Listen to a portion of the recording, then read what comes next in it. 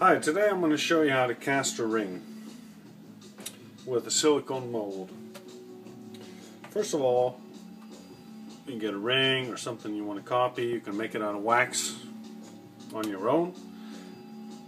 Or else, like I did, just cut it out of a piece of pipe, polish it a bit, put it on the bottom of one of those old film roll canisters. Yeah, and make sure it's cut off a bit and keep the lid on the bottom so you can take it off afterwards. Alright, we just place it in the middle. Then what we do is we pour our silicone in there. Just pretend this was a silicone. This is already after it's hardened. The silicone is a two-component. Anyway, this is what you will get after you pull it out. And you take that ring out. At that point, what you can do is melt a bit of wax, molding wax. It should be a kind of a hard wax, on your Bunsen burner, and then you pour it in there. Once you pour it in there, let it harden. What I usually do is I put it in the freezer just a few minutes, so it doesn't get too hard, but so you can scrape it and get it nice and clean. Then you've got to wait until it goes back up to room temperature. Otherwise it's going to be too brittle and it'll break on you when you try to take it out. Anyway, then you take it out and you got your ring. Now you want to put this into your plaster cast,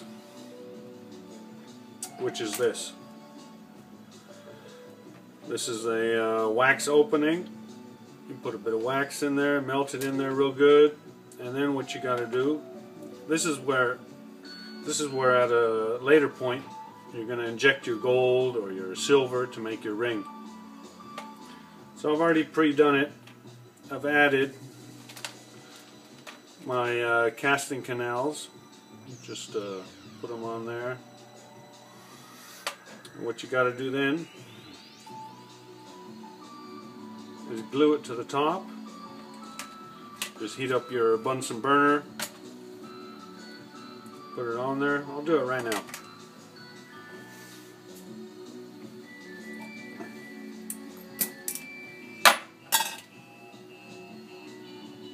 Heat it up a bit. You might want to make sure it's all closed. Then you've added your two canals on there, and you just pop it on there just like that.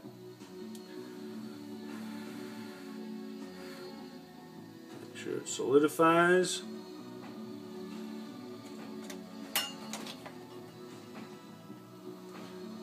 Make sure it's clean.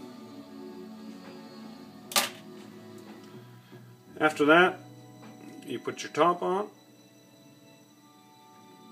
And at this point, you pour in your plaster. Now, this is a special casting plaster, and once it hardens, you've got your form. You take it back out, and it'll be covered with plaster, and that's what you use in your oven. And that's what I'm going to show you next.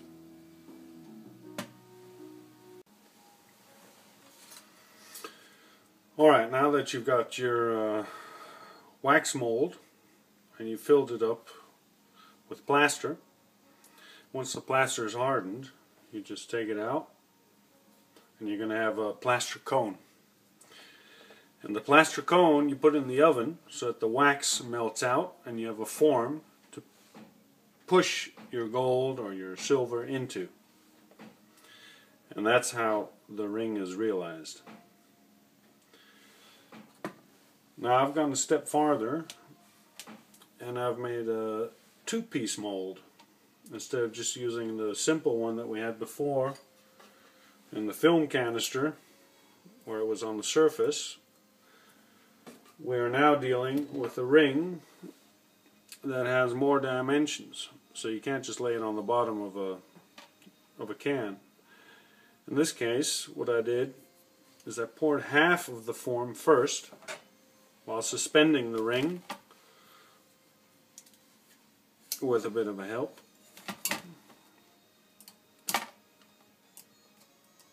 And I believe that it was in this can, so it's just suspended in there.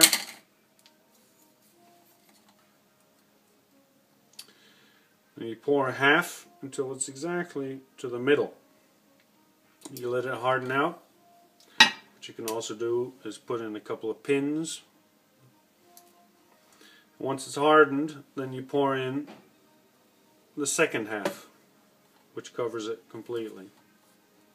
And if you've got these two pins, you can have a perfect match every time. This is the wax model that I got out of it.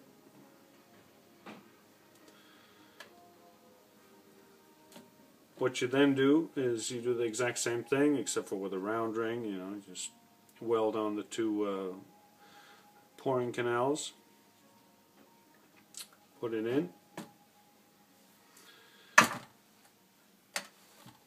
and what you've got then is, basically a 3D ring form. And once you take it out, you put it in your plaster cast your plaster, melt the wax out of it, and then you can put it in the oven. And I'll let you see how that's done in just a second. I'm going to pour a ring. First thing we'll do, turn on the centrifuge.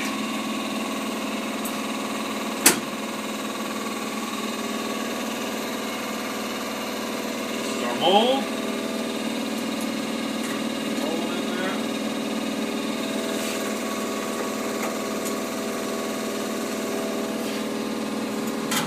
There.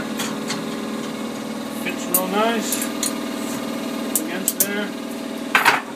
Now this is our silver that we're going to melt. Just an old ring. Stuff. Put in there. This is our flux.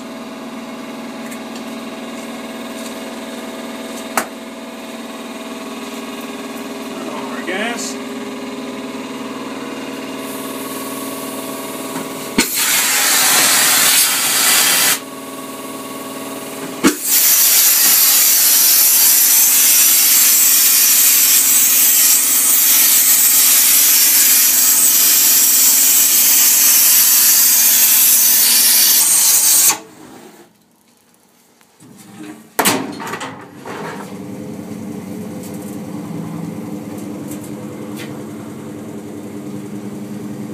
Now we centrifuge it a little bit, and all the silver will go right in that mold.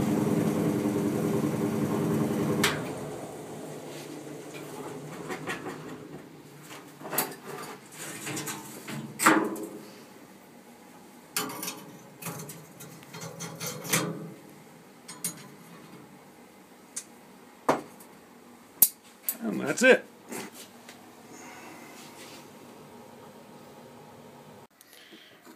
Alright, now we're going to break it. And we can see the ring.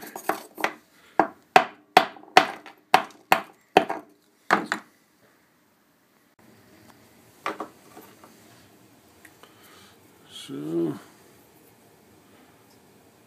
ring. Now we're going to sandblast it.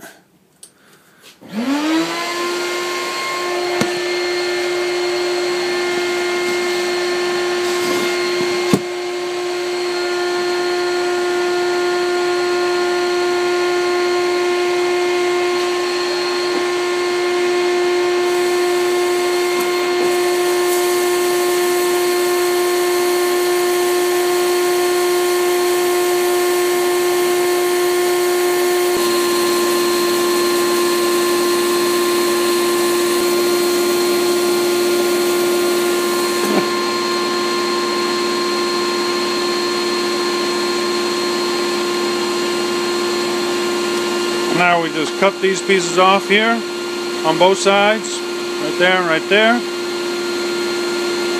and polish it up. Oh, we got our ring.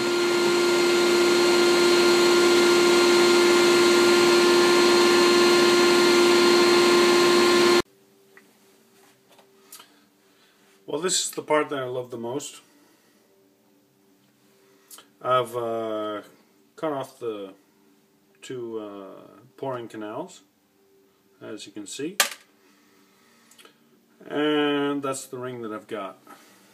So basically you're going to start with filing it,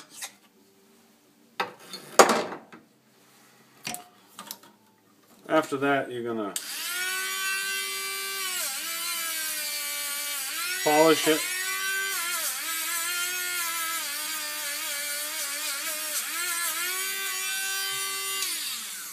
grind it, etc.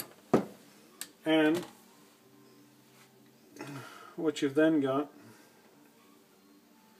is a beautiful ring.